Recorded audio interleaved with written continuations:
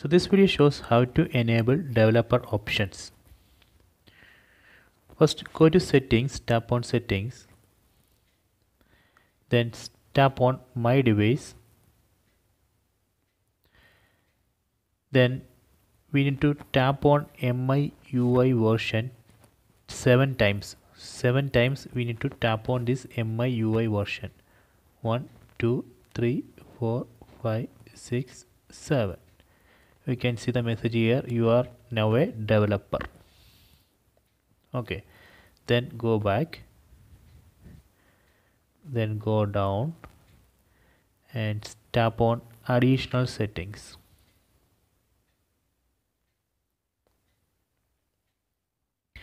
In additional settings, go down, there you can see developer options.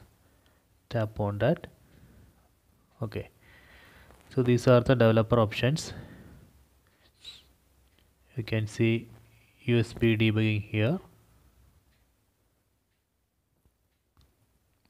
So this way we can enable developer options in Redmi Note 8 Pro. So if you want to disable it, you can disable it here. Just tap on this. Okay, now I have disabled developer options. Then let me go back.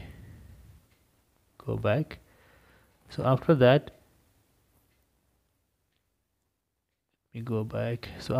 if you go to additional settings again, you will not be able to see that developer options because I have disabled it.